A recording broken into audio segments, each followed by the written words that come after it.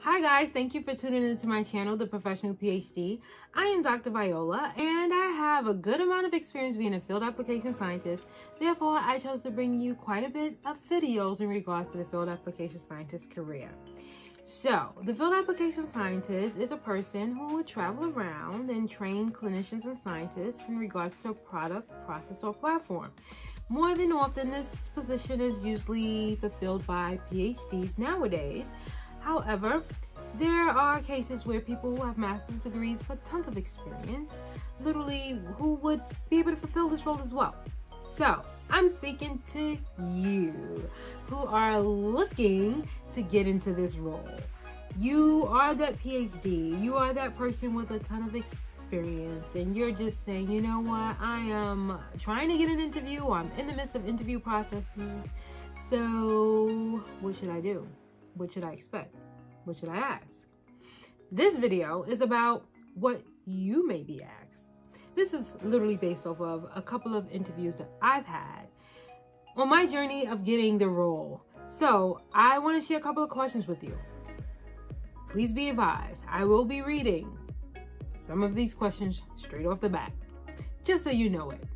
This video is not going to be as formal as my other videos where I'm just speaking to you in regards to each different point or topics that I want to translate or tip or advice.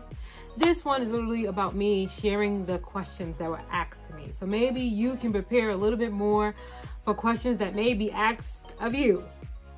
With that, without further ado, let's get into it.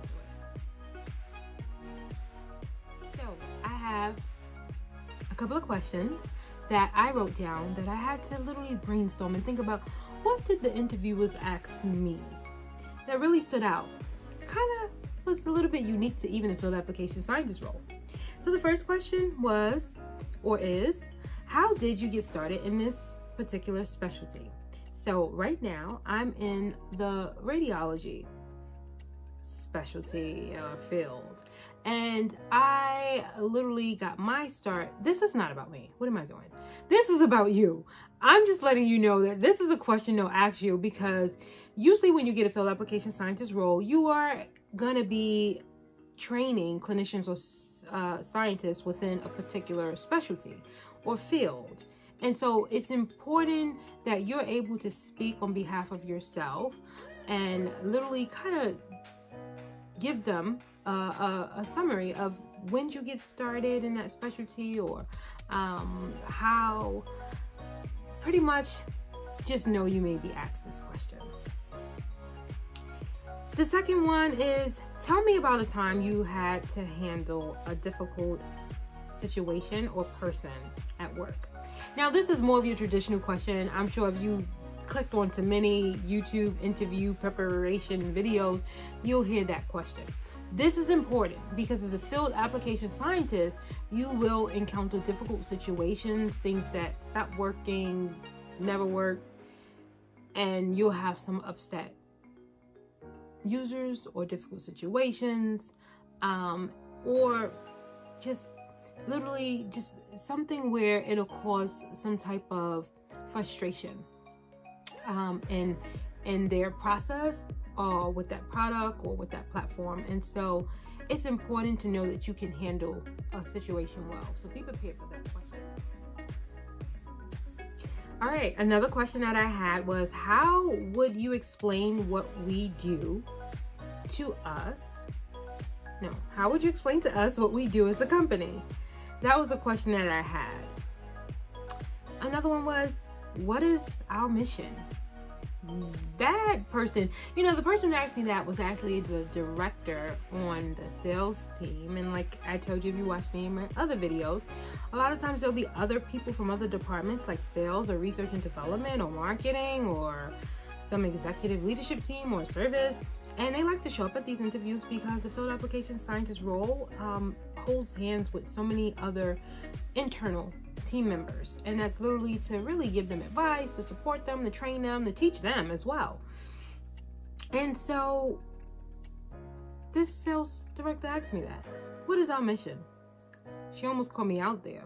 Well, actually, I think she did catch me out there. I couldn't remember it verbatim, but I was close. Another question I was asked is, what is your understanding of the field application scientist role? Be careful with this question. Prepare well for this question. Make sure if you've already had a first or second interview, you use the information that that particular interviewer explained to you in regards to the role, that you include that verbiage. Very important. You don't want to go in sounding like a textbook, like you just went to the website or you just read the job description. You want to make it seem like you've done your homework, or you've listened to those who've already interviewed you. If it's the first interview, I would say then use the job description, but make it sound natural. Make it sound less like a textbook and more like something that you're willing and ready to contribute to. Another question I was asked is, what experience do you have in writing technical documents?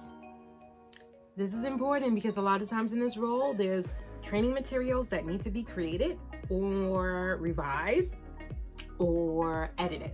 And so this lets them know that you are a writer, that you are a person who is a good editor as well. And so if you've edited, if you've written, and I'm gonna tell you honestly, if you're a PhD and you have not written, you ain't a PhD. I'm sure that most of you have written technical information, long technical publications. Well, let's say they're not technical, but protocols. You've written things for others that they had to follow a set of steps, or give information, content to help with understanding the purpose of something. Think you have to have written something. Don't go there not being examined. Another question that I was asked is, what do you like about being a field application scientist? So of course this is asked if you have previous experience as a field application scientist. Listen, it's a job that entails a lot of different responsibilities. Try to include the various things. Don't stick and weigh in on one side and just say, I like the training. There's so much other things that you're going to be back and forth in between in this role. Cover more than one. I wouldn't say all of them, but cover more than one in regards to what you like about it. Another question that I was asked is, how much did I travel before? And am I willing to travel often? So, of course, when I didn't have experience, I was asked, was I willing to travel? Am I okay with all of the travel? I mean, you're interviewing for the role, so I would hope the answer is never no. But of course, the percentage can make a difference. If it's 100% travel, or 80%, or 50%, that can make a difference. I hope you know before you get to this level, unless it's the first level, then, you know, it could be a surprise that, you know, maybe they want you to travel 80% and you're not willing to do that. But at least you know this can be a question and you should be prepared. Another question I had was, what about this role in that company interested me, because it's past tense. Okay, this was a question that literally I got stumped over because I kind of forgot to read like the job description. This was such a rookie mistake. Don't make this mistake by not being prepared to answer. Specifically, what about that role? Not all field application scientist roles are created equal. Remember that. Actually, I'll give you more information about this later, but my new title is subject matter expert in a whole another company. Very similar to field application scientist, but it's like the bridge between the medical science liaison and the field application scientist. I work in medical affairs.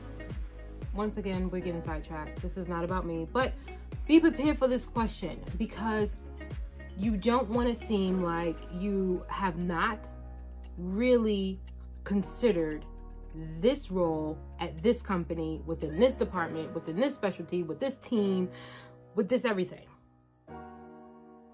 All right, for the biggie question. The questions that some people like to ask to really weed you out. I was weeded out with a question like this. What is your experience with working with scientists or physicians as key opinion leaders or thought leaders? When I was the rookie and I didn't have experience, this is how I was weeded out. They realized, oh, you don't have experience working with key opinion leaders, the big cream of the crop, scientists and clinicians all around. Okay, so basically you want to be prepared for that question. Honestly, it's a yes or no. It really is. However, there is some little gray line. I tried to cross it or bring it together. It may or may not work though. You may or may not be successful. If it's really a no, they'll read through the lines. You're never going to be dishonest about it, but you try to like pull any kind of, you know, really high up collaborations you've had, and this person was a thought leader in my lab, and my PI is a thought leader. They're looking for more big time answers, just so you know. Hopefully you have. If not, don't let that question get you down. Always go back to what you're willing to do, what you have done successfully. Don't let that question get you down.